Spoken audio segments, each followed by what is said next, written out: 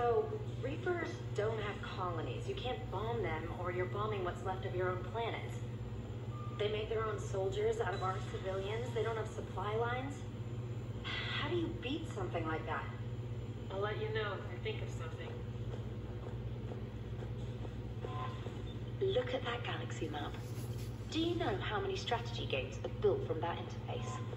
You play strategy games? A few. Most are too flashy, though. I prefer chess.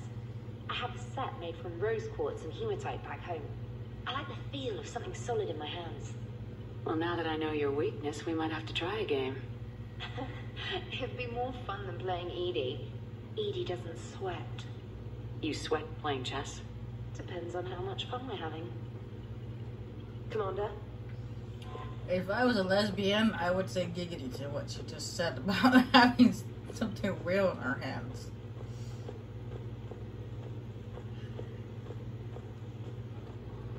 Because I believe that was a sexual joke. The Turians will hold. Pound for pound, they're the best fighting force in the galaxy. Pound for pound is irrelevant, given the significantly higher mass of Reaper forces overall. That's why we're bringing in the Krogan. Commander? How's the ship running, Edie? I am updating the cyber warfare suite around our Reaper IFF. It should resemble Reaper code exactly. Yeah, I tend to forget we got that on board. Hello, Shepard. I would say that we should probably get rid of it, but considering it allows us to manipulate relays like the Reapers do, might as well keep it.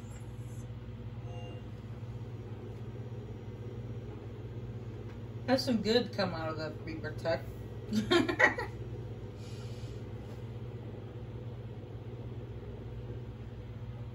I believe Yara wanted to meet with me. I'll call her in a moment. Feed the fish.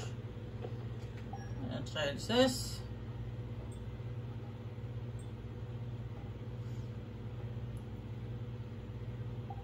Also, I thought I'd show you guys the casual wear. You just got the uniform here. You got like kind of like a refugee looking look. It just that's the same way as one, except for it's a little darker. And then the last outfit, that's the dress that I mentioned in Mass Effect 2. I don't like skin tight dresses. They're really hard to maneuver in them, but I mean it doesn't look too bad on her, but it's just I don't like skin tight dresses.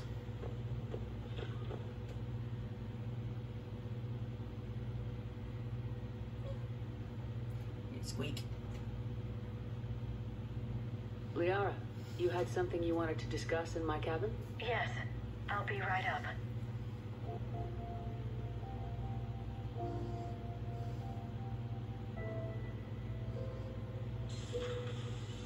Come on in. Thank you. Could we sit? I've been thinking about the knowledge we gathered on the Reapers, and how easily it could be lost again. So, I put a plan in motion to preserve things for the future.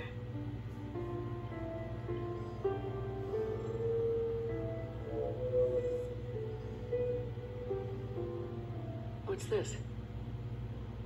A record of the galaxy. Information on the Reapers, relays, different cultures, and blueprints of the Crucible. But there's one entry I wanted your opinion on. Which one? Your own.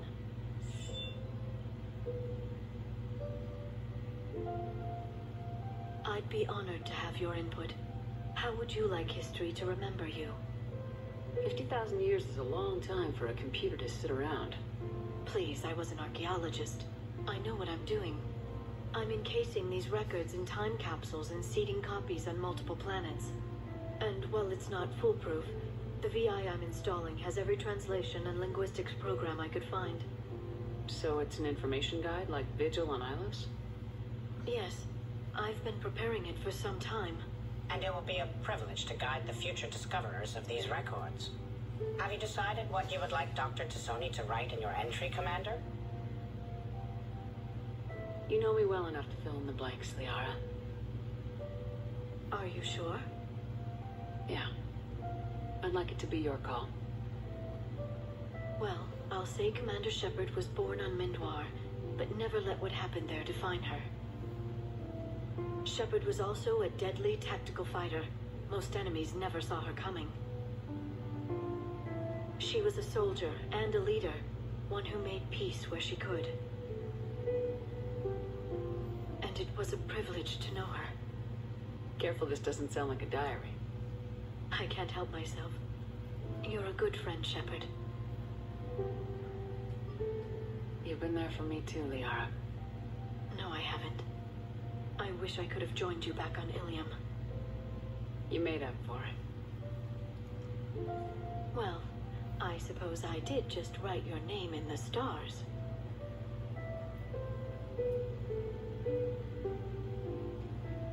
I noticed though that one of the fish was freaking out as we were talking. That was a little funny.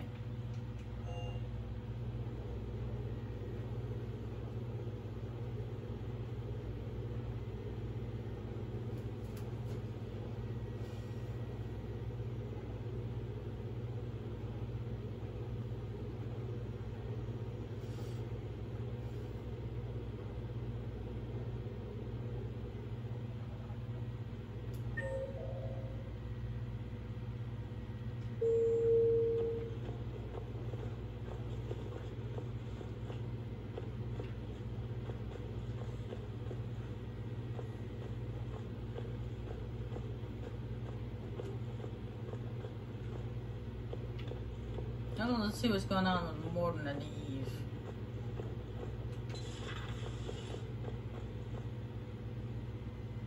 No? No talkage? Doctor, I'd like to hear the song. Again? Trying to calculate amino acid decay rates. You said you would once the tests were done. Oh, better to die to a thresher maw with shotgun blasting, roaring raw than to play ambassadorial games with the blood of Shiaker in her veins. Off to fight since Turians can, with diplomats instead of a cran, but she'll be true to Tuchanka's dream and live and die a Krogan queen. For she is the Krogan queen, hurrah, hurrah for the Krogan queen, and it is a glorious thing to be the Krogan queen. Still prefer patter songs. Of course. I really had to twist your arm. Okay, if that's how you show your gratitude. Twist Morton's arms off. I think he needs his arms.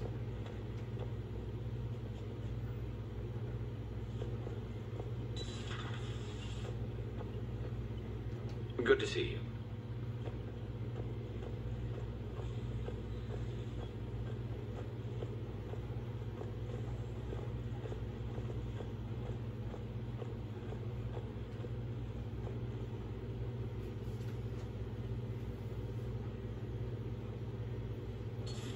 Say that again? The population of the colony world of Tyvor has been killed. I don't understand. The Reapers have been taking people alive. It was self-inflicted. When Reaper forces invaded, Tyvor's colonists detonated nuclear weapons inside their cities. Goddess. Their deaths would have been instantaneous, Doctor. Thank you, Glyph. That'll be all. Wow.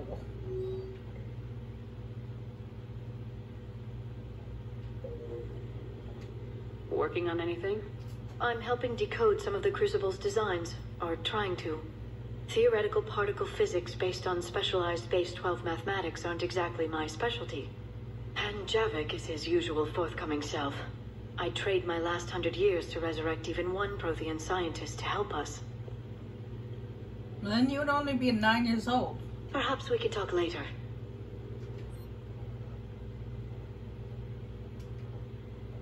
Let's see, weapon damage or shields? Definitely shields.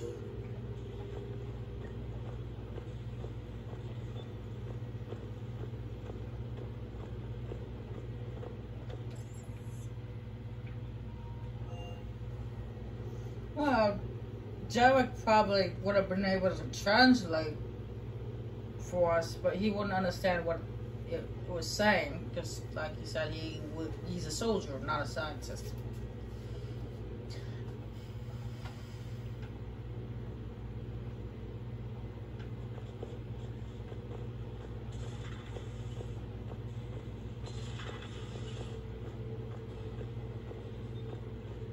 Commander. Yeah, you don't have to stand there. You can go sit down.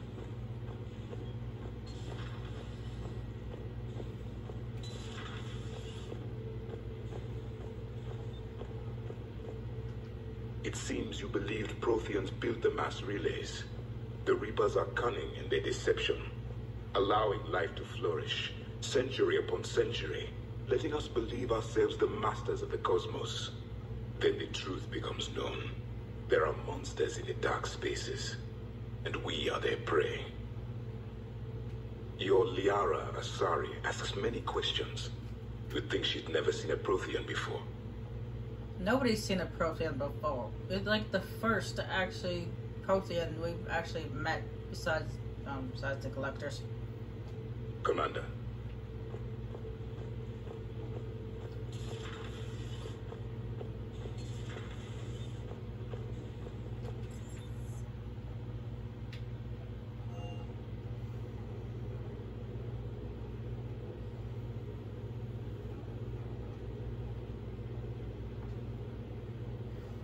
Esteban, for your shuttle being so stealthy and all, you sure do get shot at a lot.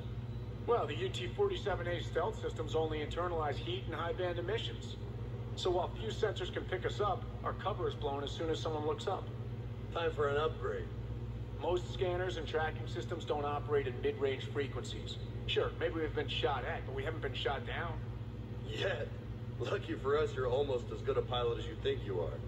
Well, yeah. There's that, too. That's true. Wish you could have seen that gun on Tachanka firsthand. I cut the auditory emulators and watched that Cerberus cruiser gracefully and silently disintegrate. Beautiful. Sometimes I worry about you, man. Can't believe Cerberus would open fire on civilians like that. As twisted and insane as his logic might be, I thought the elusive man was trying to save humanity. I guess he's willing to sacrifice anyone to win. Hello, Commander. Well, this like what me and Hackett thought is just we theorized that it's probably a rogue faction. Parts of Tachanka reminded me of the desert back home. The lizards and worms are bigger, but, you know, the sand and everything. Ready when you are. That is a bit dusty, isn't it?